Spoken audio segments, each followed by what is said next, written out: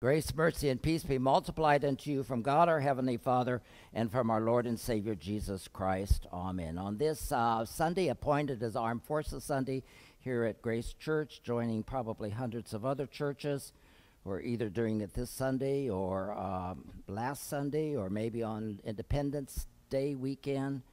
Our text is about soldiering,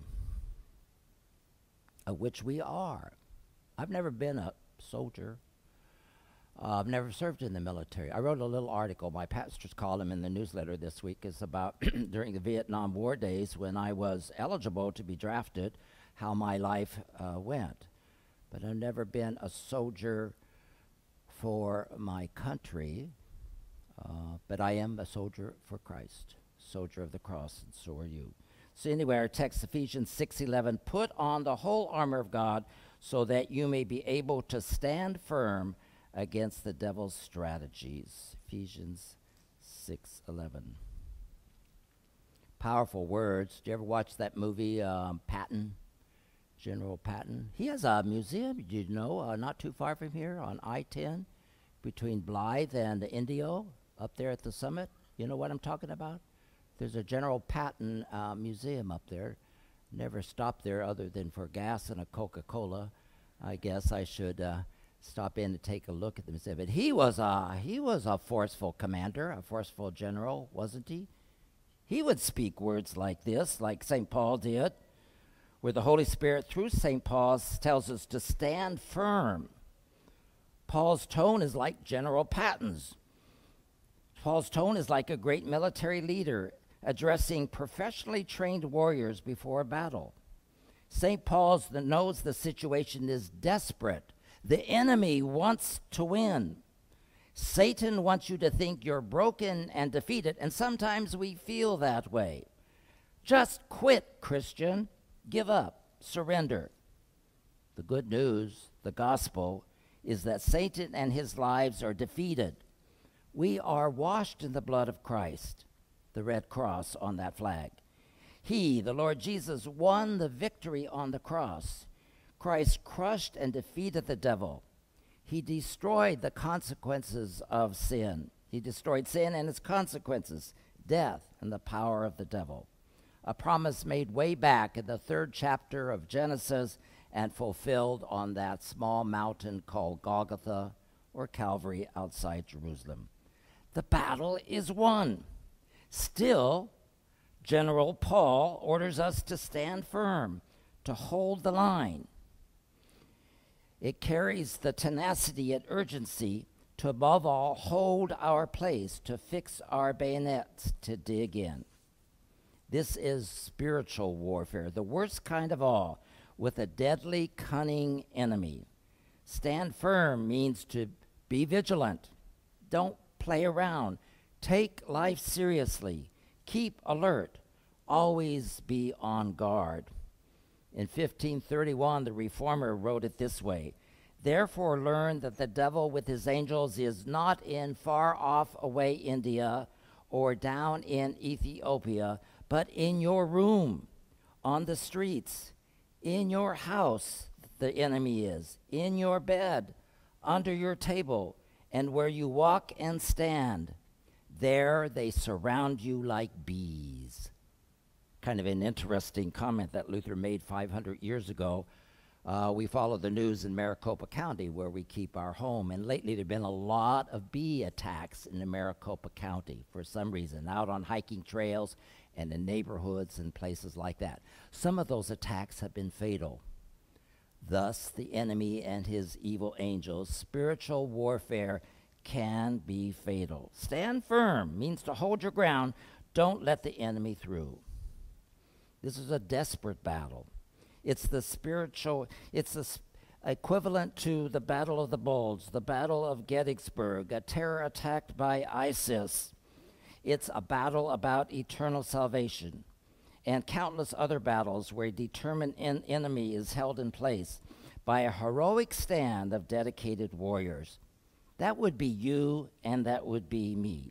The warriors are the members of the body of Christ. How important it is for us to gather together, all of us to get together on a weekly basis, at least a weekly basis, to build each other up, to circle the wagons, and to confront the enemy, to stand firm.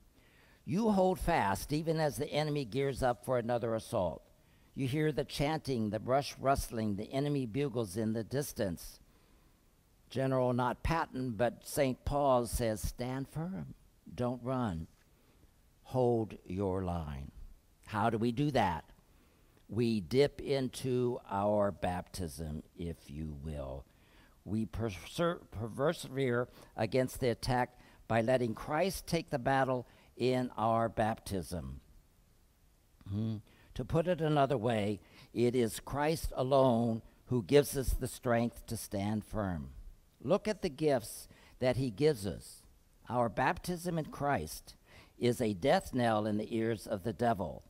Every time you say, either spiritually or in a prayer or physically, by perhaps making the sign of the cross or confessing your faith, you are claiming Christ as your armor, your Christ as your shield from the evil one. As newborns, we bring nothing into the fight. We are helpless and in need of constant care, but baptism is imported care and strength from God. It's God's activity. God transforms us through his Holy Spirit. Through the water and the word, we are made heirs of his kingdom and extended salvation. 1 Peter writes, baptism, which corresponds to this, now saves you. That's quite a statement. Baptism now saves you, not as a removal of plain old dirt from the body, but as an appeal to God for a good conscience through the resurrection of Jesus Christ. This emboldens you and me to stand firm.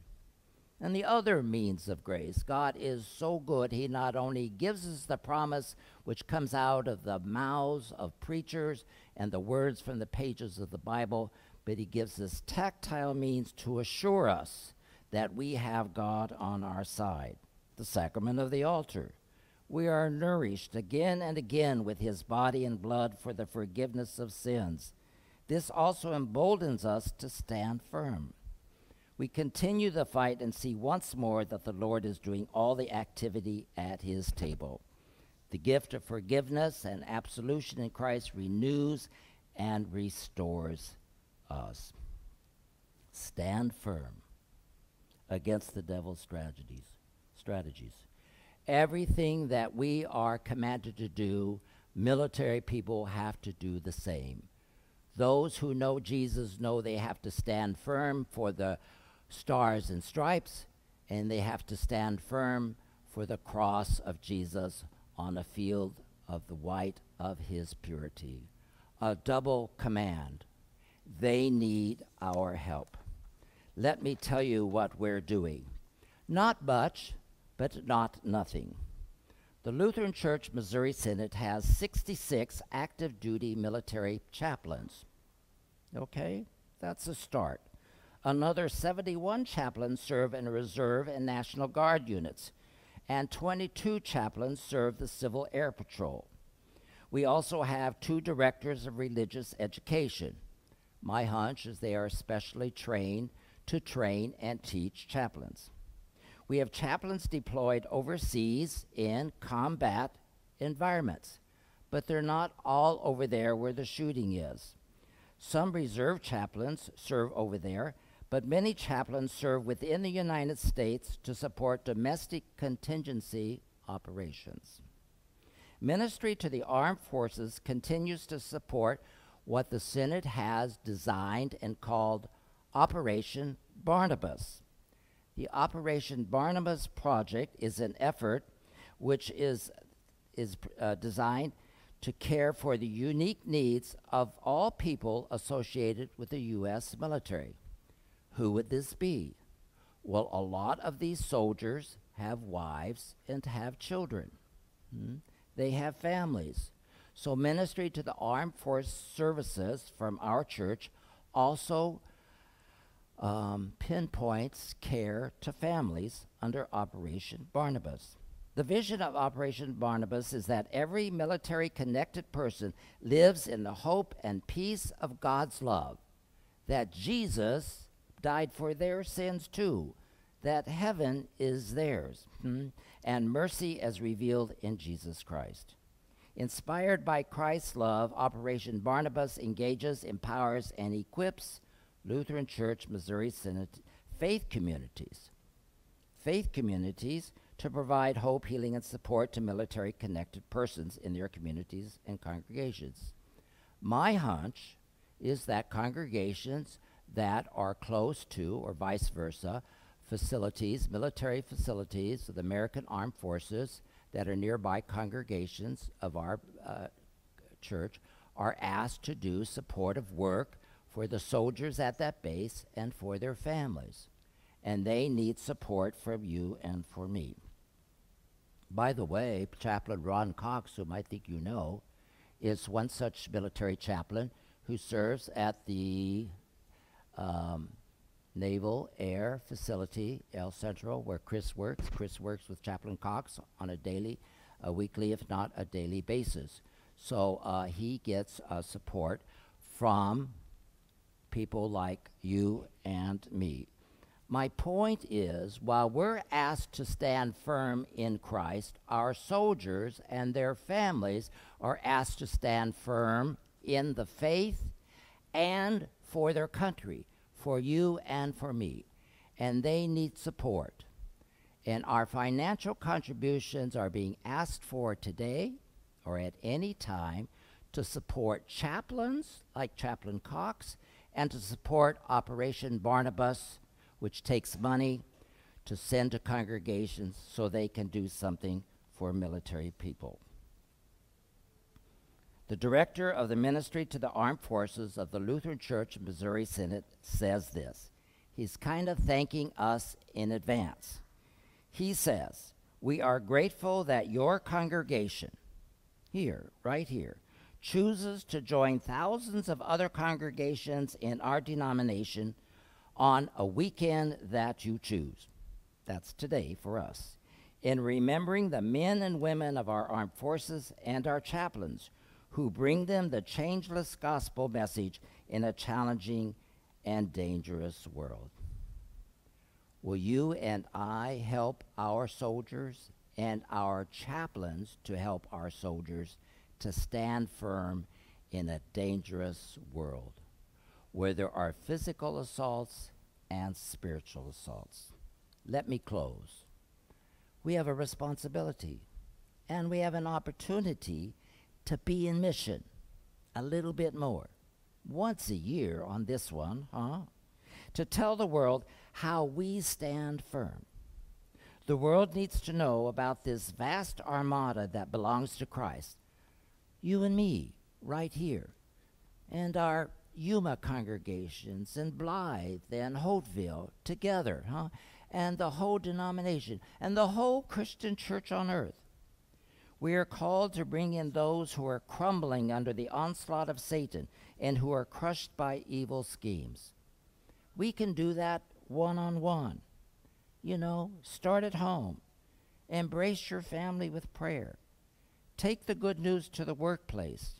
Tell those going through similar circumstances to put their trust in Christ. And we can do it for our military. We can be that city on a hill, that beacon of light. Yes, little old Grace El Central can be that beacon of light to a world darkened by sin. At all times, stand firm, General Paul says, in Christ alone. Amen. And the peace of God, which passes all understanding, keep your hearts and your minds in Christ Jesus into life everlasting. Amen.